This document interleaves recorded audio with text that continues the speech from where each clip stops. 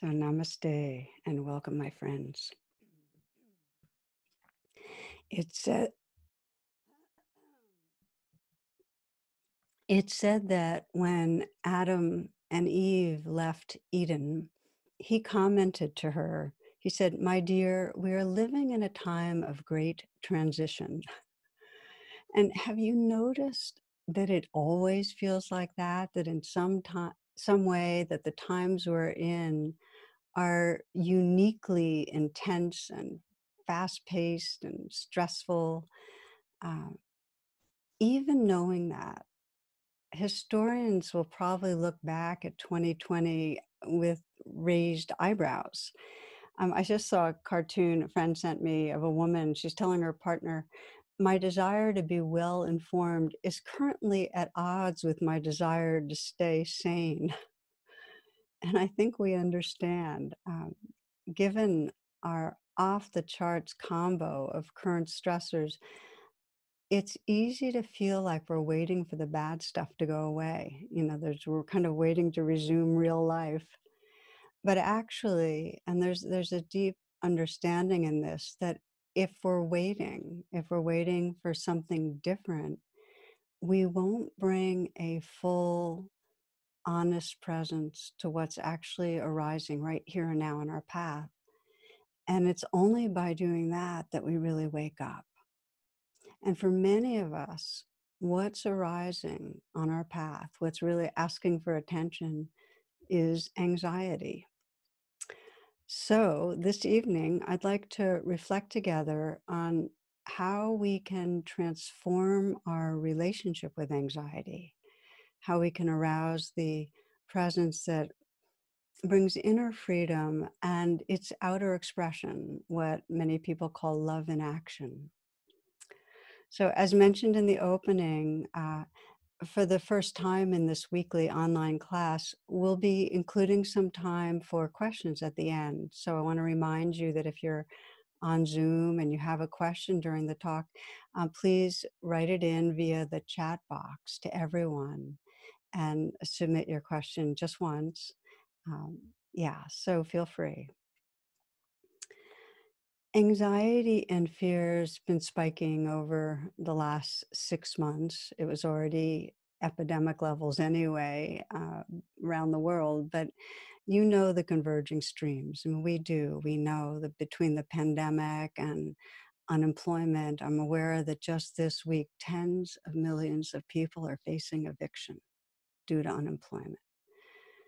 The streams of our children's schooling and this growing awareness that's so profound around the globe of race-based injustice and violence. And then the trauma, just these last 2 weeks of wildfires. About 3 days ago, one of my friends' home burned down, hurricanes. I mean, unless we're in denial, it'll keep coming. This is the crisis of our earth. So I've mentioned on Saturdays, I do this live satsang, this hour where people ask questions, and we explore how meditation can help with all the different challenges. And of course, you're all invited. So feel free to sign up on my homepage of my website. What I wanted to share is how a good number have named the way that their past trauma is now being activated by current stressors, and how much is just driving them into a sense of real isolation and depression and fear and anxiety. And of course, another stream for many in the United States is a kind of gripping fear around upcoming elections. For many, the sense that so much is at stake for generations to come, for those who are most vulnerable, for democracy, for our earth. So, as we'll explore tonight, if we want to heal and if we want to evolve, and I'm talking about individually and as a species, it all depends on how we respond to the anxiety and fear that's arising so strongly. Because here's what happens: unprocessed fear gives rise to violence and to more separation. And this is true in our individual life to the degree we have fears that we really have not attended to with mindfulness, with kindness, it ends up separating us from others. And it's true as a society, and it takes the shape of war and all sorts of other forms of violence. So, if we want to create a more loving, peaceful world, and I feel like we're here because we want to, we need to let attention to anxiety be at the center of our path. It's not like we're waiting for things to change. It's like, this is what's arising that's asking for our attention. And if we don't pay attention, our primitive brains will rule the day. So in Buddhism, this intention to bring presence to difficulty, to let the difficulty actually wake up our compassion, wake up love in action, is described as the bodhisattva aspiration. And I love it because it's such a powerful expression of really, I think, what we all long for when we're most awake, that whatever comes our way, that it helps us to deepen our love. And bodhisattva means awakening being. And I thought maybe we'd do a brief inquiry here just to explore the power of this. And you might pause and close your eyes for a moment.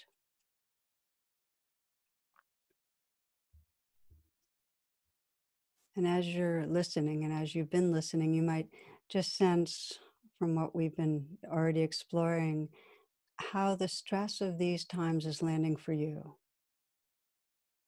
How whatever you're experiencing in your personal life or experiencing and witnessing in our society, how it might be bringing up distress or anxiety or fear for you.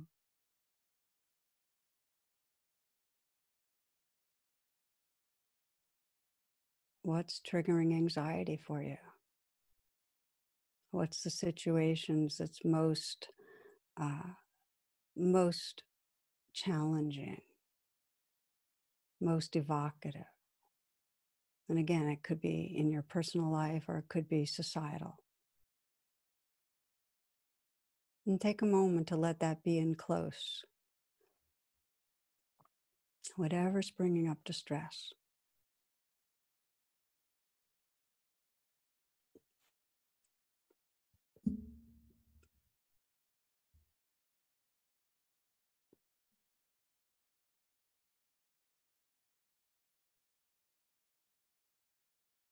And then calling on your inner bodhisattva, the most awake part of you. Just feel this aspiration, this wish.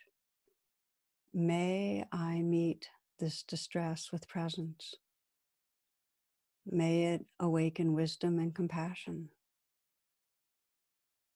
May it give rise to love in action.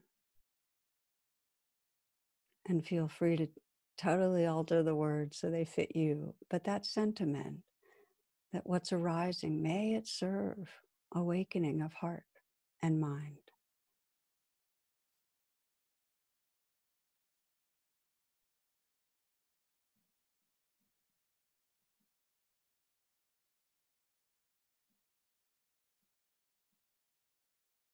And you might, as you do this, take a moment to imagine what might these times bring forward in you. What might they awaken? More fearlessness, resilience, capacity for presence, for love, more trust in yourself, more ability to help and serve.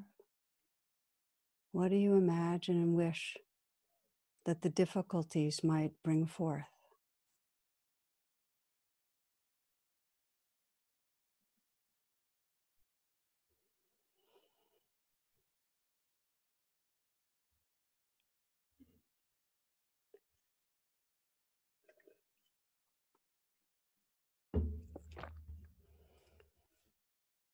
And feel free to take a few full breaths if you'd like to open your eyes or keep them closed if you'd prefer.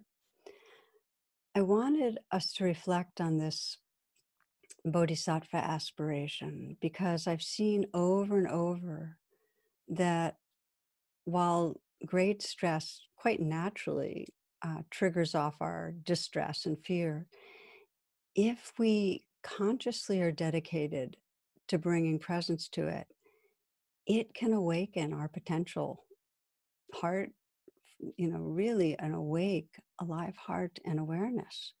And I often think of Vietnamese Buddhist teacher Thich Nhat Hanh and how he described the refugees on boats seeking safety in the midst of violent storms and, being attacked by pirates and so on. And he would describe how if just one person on those boats could find that inner place of calm and strength, in other words, step out of a reactive trance, they could help all the others on the boat find their way to safety. Love in action. And then he ends his teaching saying, please be that person. So, my friends, this is the hope that instead of us waiting for it to be over, that we consciously dedicate to letting this be our path. This is our spiritual path, learning to calm ourselves in the midst of the storm, and in the most deep way, bringing our presence to the anxiety and fear. It takes courage, but bringing it to the anxiety and fear with kindness, with compassion. Now, the starting place for this is actually recognizing when we go into a reactive trance. If you have some mindfulness that you have gotten triggered and gone off into a trance reaction, then that mindfulness helps to loosen the identification with the reaction and helps you open back up into your wholeness more quickly. So, just to clarify terms, what I'm calling a reactive trance is really when we lock into one of the three ways our primitive brain tries to control life: fight, flight, freeze. And it takes over our feelings and thoughts and behaviors. And when it does, in a deep way, we forget who we are. We are identified with a very limited, separate, threatened self. That's when fight, flight, freeze takes over.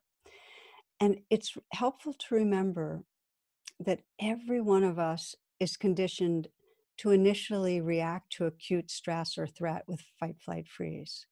It's our older, faster brain, And here's what's important. The suffering is not because this reaction happens. It's universal wiring. It's that we get lost in it. It proliferates, it locks into place. Now, most of you know about fight, flight, freeze. This isn't new. But when we're caught in it, we often don't have the mindfulness to pause and go, oh, okay, that's my primitive survival brain taking over. Let's see how I can find my pathway back to presence. We just don't usually have the presence of mind to do that. So it's really valuable to examine when we're going into trance and get familiar with it so we actually have some more choices. So to that end, we're going to do a very brief review of fight, flight, freeze. And as you know, when it comes in the form of fight or aggression, it's very, very familiar what happens in our body. Um, a teacher was discussing the 10 commandments with 5 and 6-year-olds. And after explaining, honor thy father and mother, she asked them, what commandments teach about treating how you treat your brothers and your sisters? And one little boy, who's the oldest in a family, said, thou shalt not kill.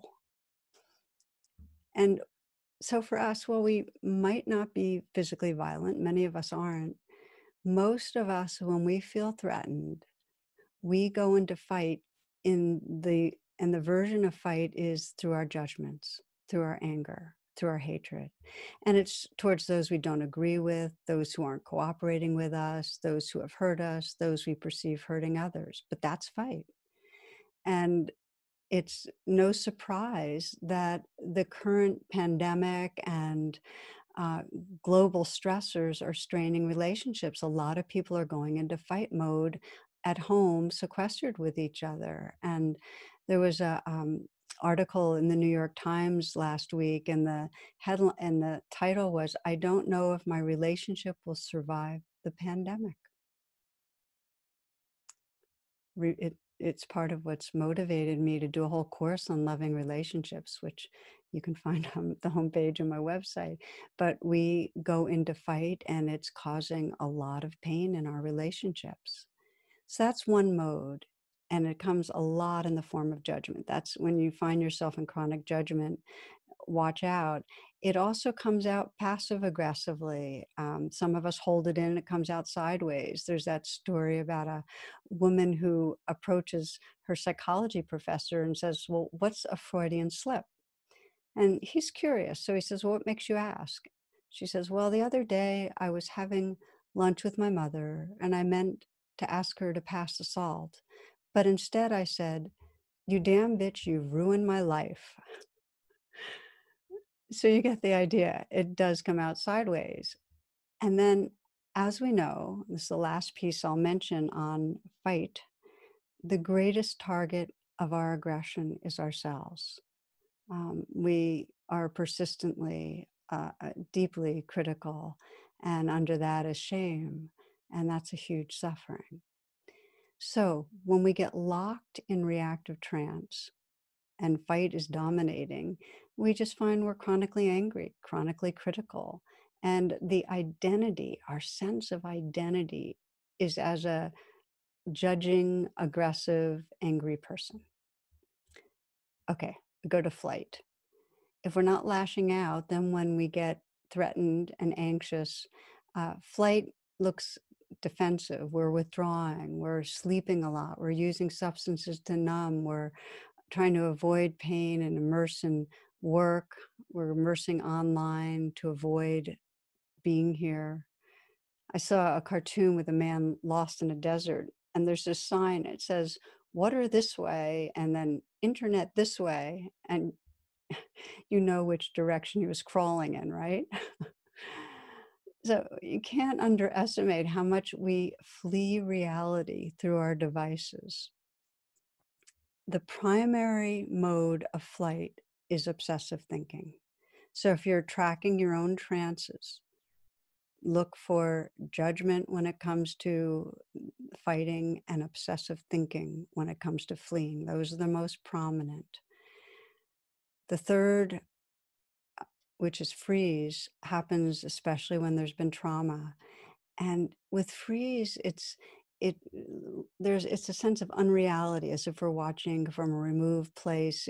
Life is surreal. There can be a sense of cold or numbness, or trapped in the body, or the brain not working, can't make decisions, can't act, confused, helpless. So those are some of the signs of freeze. But I want to name the common denominators that go through all of them, because this is what I think you're going to find most useful. One is, when you're in a reactive trance, you're dissociated from being in your body in any full awake way. Another is, you're at those moments not able to feel your feelings directly, mindfully. At those times, there's no real access to compassion. And at those times, the identity is with a small, limited, threatened self. And as I mentioned, from the perspective of neuroscience, when you're in that trance, you're operating from just a small part of your being, from the primitive survival brain, the reptilian and limbic brains, and you're cut off from the whole, from an integrated brain that has all parts talking to each other. You're just living in a small part of your being. Okay, so I want to pause here and invite you to reflect again. You've been listening, so let's ground it in our own experience. And you might close your eyes and take a few full breaths.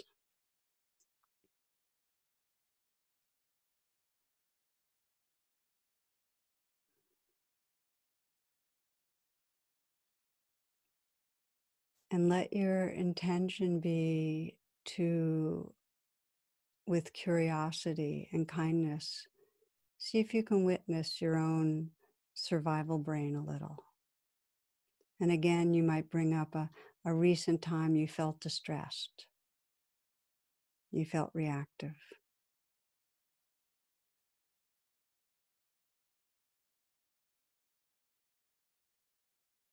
Then take a moment once you've got something in mind to actually connect with the experience.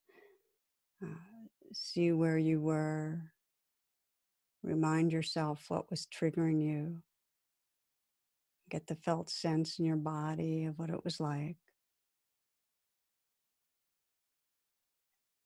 and yet still witnessing. So you can become familiar with that collection that we call your limbic reaction, your survival brain's reaction. And you might notice what kind of thoughts were circling around.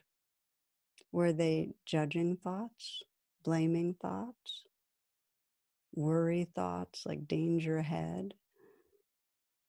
Was there kind of an obsessing?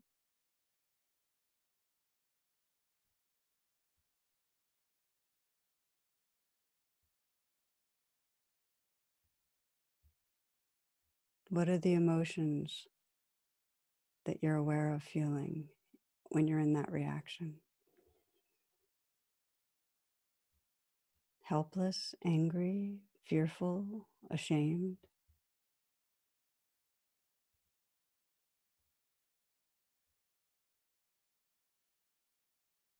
What's the behavior? If you had to describe the kind of primitive brain inspired behavior, is it fighting? Are you in some way lashing out? Is it flight, avoiding in some way? Freeze?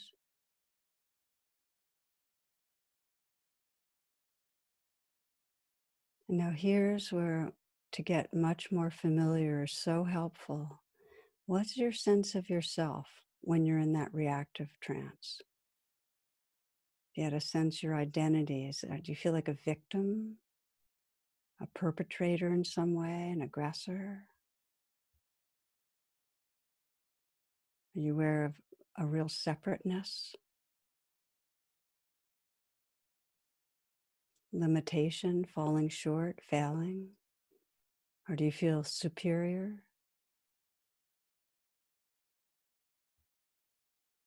Just sense the template. This is how the self is experienced in trance. And notice, do you like this self?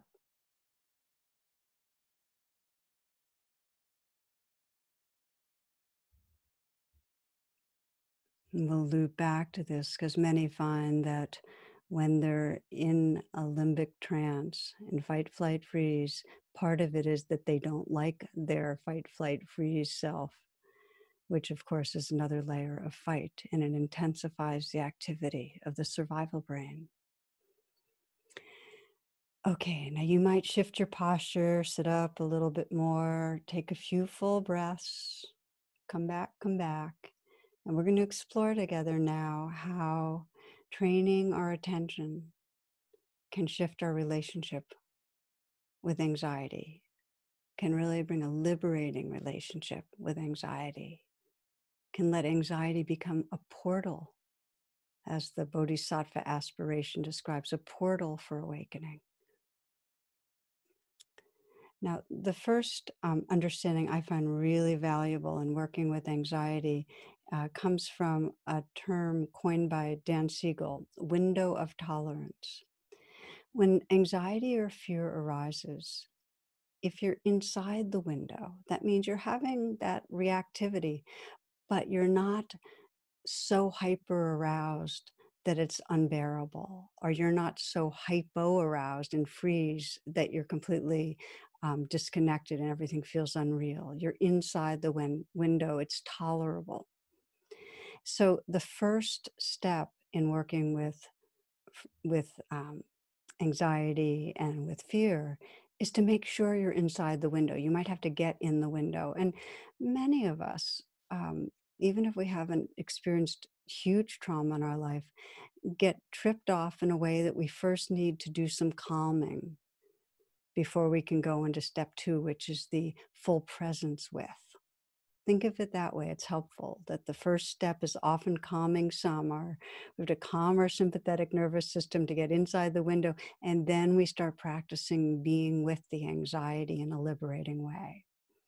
So let's say you're outside the window. How do you calm yourself down? And I'm only going to do this as a brief review. If you want to do a deeper dive into the different tools for calming the nervous system, you can check my website. Check on the homepage for fear trauma, and you'll also find in my references I have a number of fantastic books on trauma and on trauma sensitive mindfulness.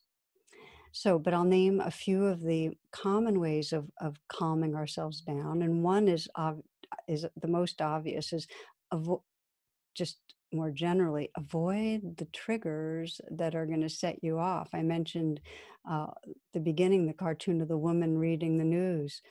For most of us, I think it's intelligent to limit our intake. Be careful. But let's say once we're triggered, how do we get in the window? And one way is the use of the breath. There's a kind of breathing that is long and slow, where we perhaps count to 4 or 5 on the in breath, 4 or 5 on the out breath, that over a few minutes can begin to calm us down. And there are a number of varieties on that counting. So that's a whole world unto itself. But just to know the breathing, when regulated, can bring you inside the window, can help.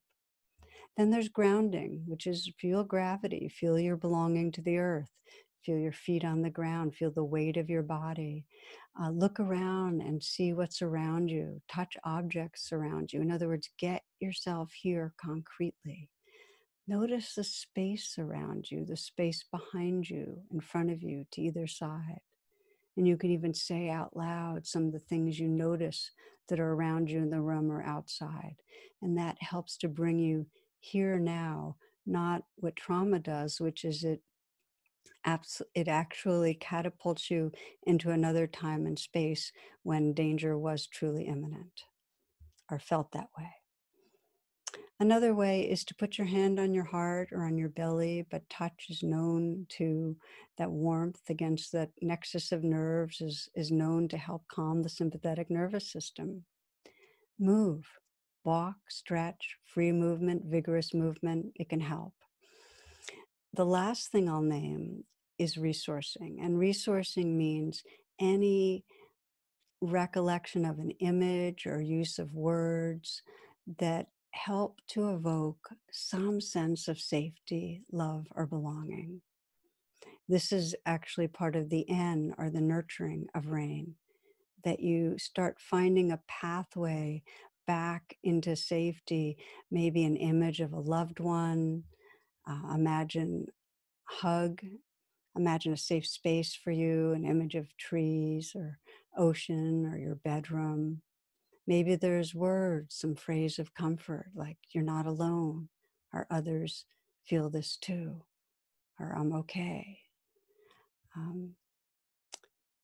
Saw a cartoon of a great white shark with a huge gaping mouth, and he's shouting after this person who's frantically swimming away. He's saying, come back, I just need a hug. And I'm sharing that because each summer I swim in great white territory, and for some reason that image actually helps me. So it's a resourceful image. But it's probably put aside for most of you who are listening. So, okay, that is phase 1, get inside the window. We're going to spend the rest of our time on part 2, which is how to actually bring a courageous presence directly to anxiety. And you might keep in mind that when we feel fear and anxiety, it means we're at an edge.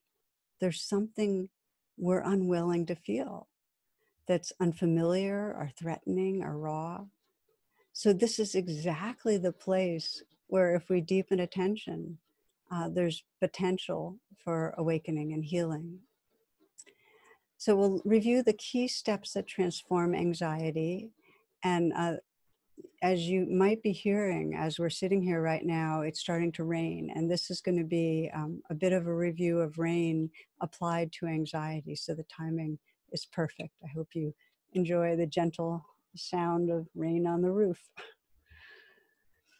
Okay, the beginning is really setting the attitude or aspiration. And I find that whenever I'm going to be working with something difficult, there's some part of me that is calling on that bodhisattva aspiration. Please may this serve awakening. It really helps. The acronym RAIN, for those that aren't familiar, recognize, allow, investigate, and nurture. And with the recognize and allow, what we're doing is we're just naming, oh, anxiety or fear is here. And as they say, the shaman put it this way, that if you can name a fear, it starts to lose its power. So even just with the recognize of rain, just noting or naming what's there, actually begins to open your quality of presence to a wider field. And so the anxiety's there, but you're not as stuck inside it. So that's the first step, is just to name what you're aware of. And then the allow. And the allow is a really interesting moment, because allow doesn't mean you're liking it or that you want it to continue. All it means is you're acknowledging the reality that it's here. You're saying, instead of resisting or fighting, I'm going to allow this reality to be what it is. And I'm finding for many people, and you might find this helpful, just simply the words, this belongs. Just like a wave belongs in the ocean, this belongs, opens up more space, gives us more presence and capacity to be with what's there. And to keep in mind that with fear is emotionally intelligent. It's got a reason for being there. If we didn't have fear, we'd be brain dead. So we want to offer presence. We just don't want to be dominated by it. So that's recognize and allow. Let it be there. Then with the eye of rain, investigate. This is where we make the all-important shift from mental, all that mental spinning of reactivity that we usually get in around anxiety, to a more embodied presence. The key to investigate is to come into the body and feel the feelings. That is the key. Now, there are some questions you can ask as part of investigation that might have some mental components. You might ask, well, what am I believing right now?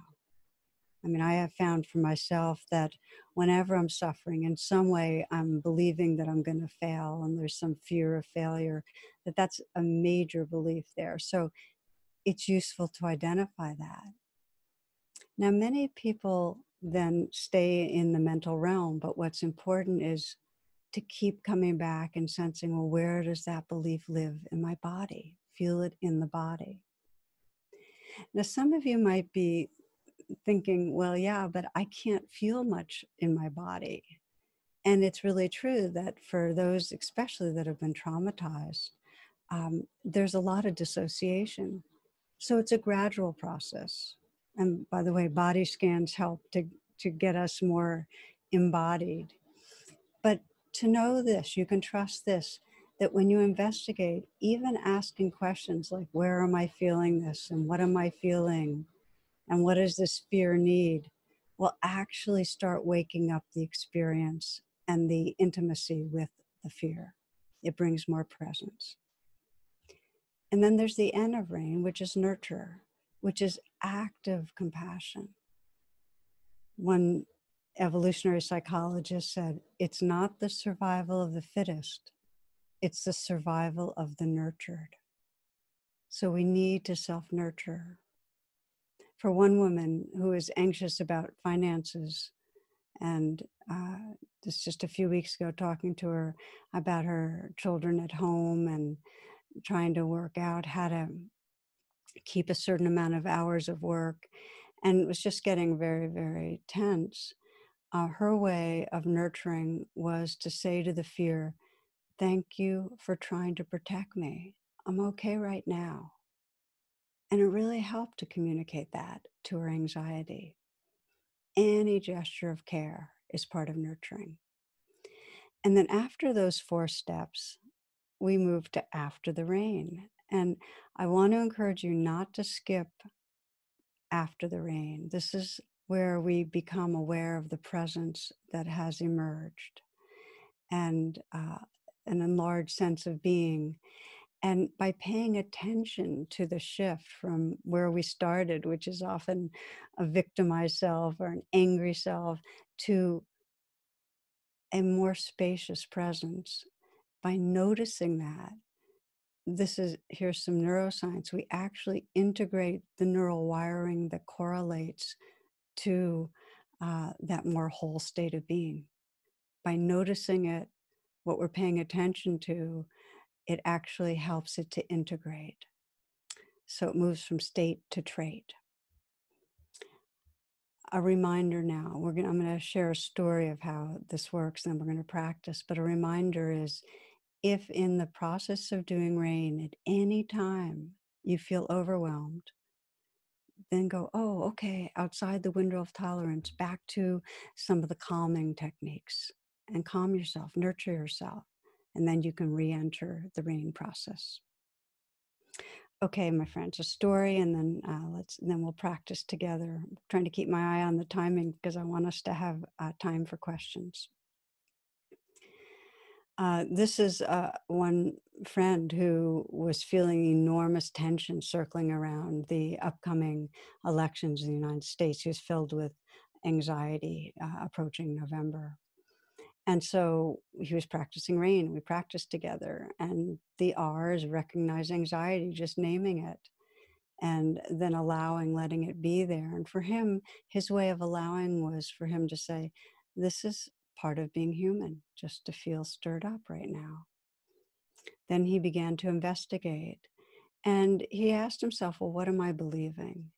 And the belief was that there's just going to be more and more suffering, just huge, huge suffering to add on to what's already here. And suffering for his people. This is a person of color, and all people. And then when he said, okay, now I'm believing that, what is my body feeling? He was feeling alarm in his body, outright alarm. And again, he had to say, this belongs, this belongs. There's intelligence to the nervous system feeling alarmed. And then he just kept paying attention. And then he got in touch with powerlessness, that he was powerless to protect vulnerable people from suffering. And his mind went off to his grandchildren and next generation. And then that deepened the sense in his gut of a kind of clutch and an alarm. And so again, with investigate, the process is you feel what's there and you let it be there. And sometimes it unlayers itself. And when he let that alarm and that clutch be there, what unlayered was a sense of grieving, a sense of loss, a sense of deep, deep sorrow about the suffering, and about how many are destined to suffer even more. And that put him in touch with his caring. And once he could feel that, once he went through those layers, nurturing came naturally. He described it that he felt this kind of sacred light of his own soul holding that grieving, caring place, kind of surrounding him and filling him. And during after the rain, he really was resting, he said, in divine presence, in his own soul. And he said that the stream of anxiety was still there, but it just was part of a much bigger mix. And he heard his own kind of voice of wisdom saying to him, you can't control, but you can care and you can act. I was very touched by that. You can't control, but you can care and you can act. And for him, he's very involved in terms of getting out the vote, but also very involved in his community. He's a helper in his community. I share this with you because so many are filled with apprehension and alarm right now. And it's crucial that we let it be a portal to help us connect with that kind of presence and equanimity and heart so that we can then act from love and act from love in our close relationships, pausing more to express appreciation, to smile, to listen, to care, and act as um, part is a part of a larger society that cares about widening circles of people. Because I found in my own life, and I find this again and again, that when I'm acting from care, it reduces anxiety. It really does. So let's practice a little right now, and then I want to open it to questions. And take a moment again, as we have, this will be the last time, to close your eyes and bring the attention inward. And take a few full breaths and collect yourself with your breath.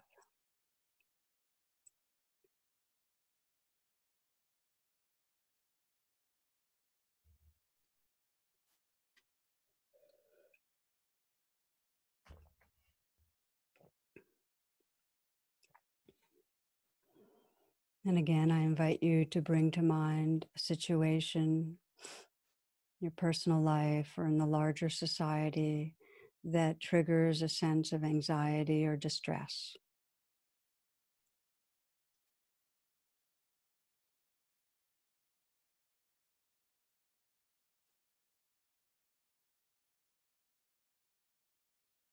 A situation that in some way triggers that kind of reactive trance we've been looking at, where you get made smaller because of judgment or obsession, lashing out or turning on yourself, addictive numbing.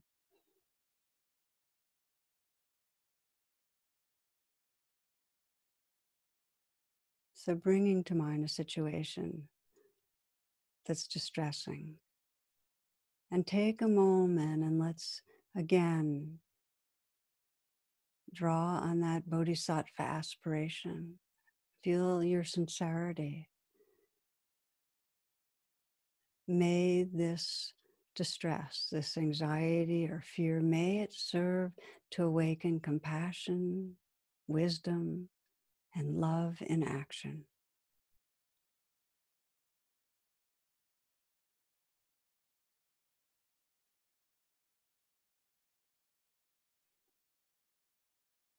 Now let yourself bring that situation to mind in a close-in way. And so you can just practice a little shifting your relationship with anxiety, bringing it close in, sensing what's most disturbing about it. The R of rain is just to whisper whatever you're aware of that's most predominant. Anxiety, fear, anger, whatever it is.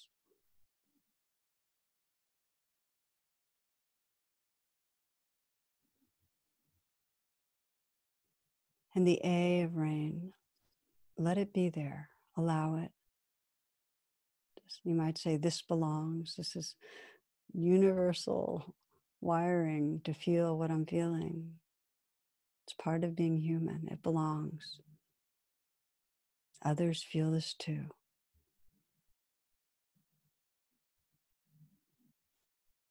And then investigating. And you might ask that question, well, what am I believing? What's the fear belief?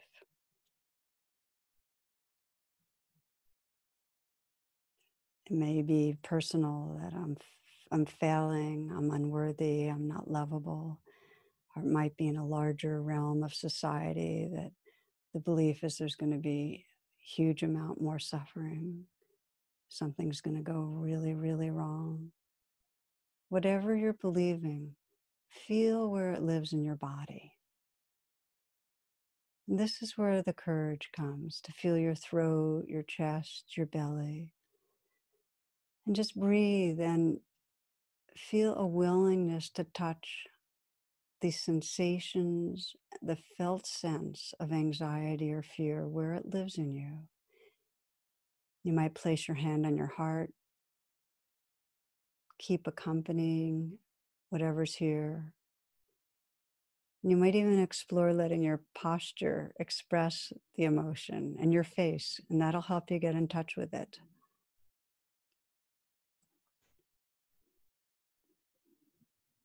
And see if you can feel right into the epicenter of that vulnerability, offering it a very gentle presence.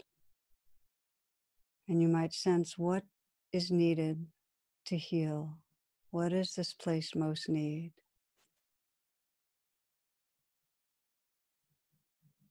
Does it need feeling safe, feeling held, feeling loved, accompanied, allowed, accepted?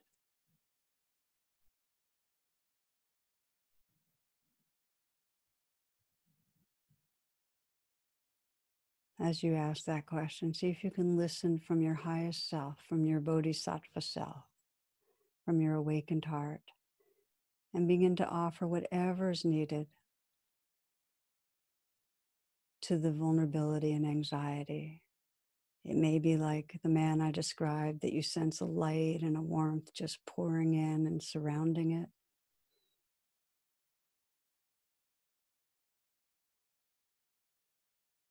A loving energy bathing it. The key is to let in nurturing. Let that anxious, fearful place feel held in something larger, like a wave held by the ocean. And you might send a message to that place. Whatever will be most healing. You're not alone. I'm here with you. I'm not leaving. You're held in love.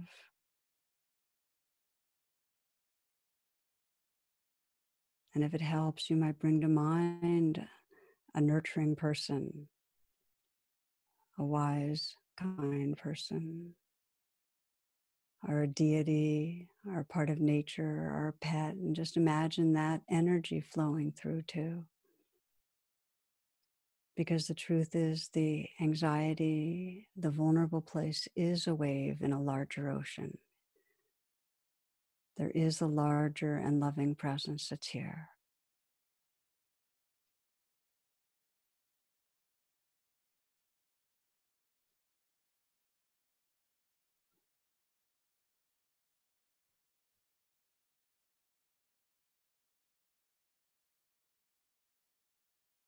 And letting yourself rest in that presence now, become aware of the quality of presence that's here, the quality of heart, the quality of awareness,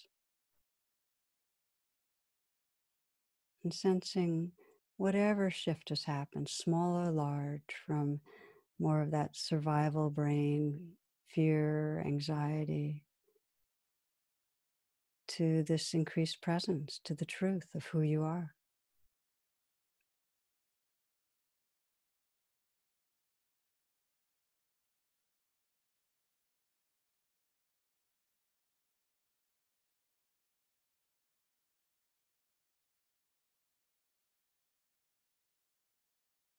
And perhaps as you're ready, you can sense from this space of presence what the different possibilities are for you in terms of love in action that resonate.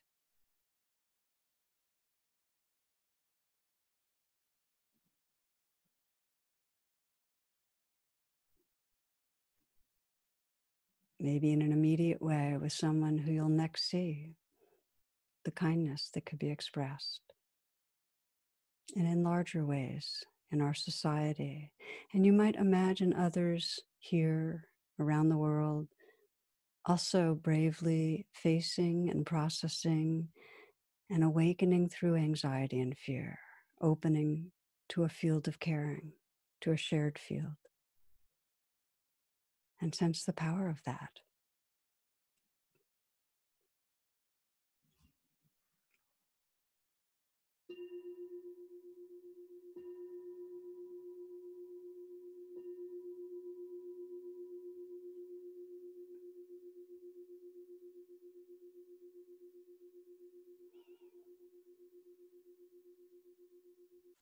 My friends, thank you so much for being part of this. Our closing ritual, if you will, to be on gallery views, to see each other. And I always say that, nobody knows that you're looking at them, but it's a chance to look at others and actually feel your heart and feel your heart sending care. It's so beautiful to gather in this way. So just send it and let it in. Scroll through if you kind of so you can see others. You're unmuted. You can namaste and blessings and Thank you. much Thank love to you. you. Thank you, Tara. Deborah Wilbur, I see you. Everybody. Satnam. Everybody. Namaste to you. Tara.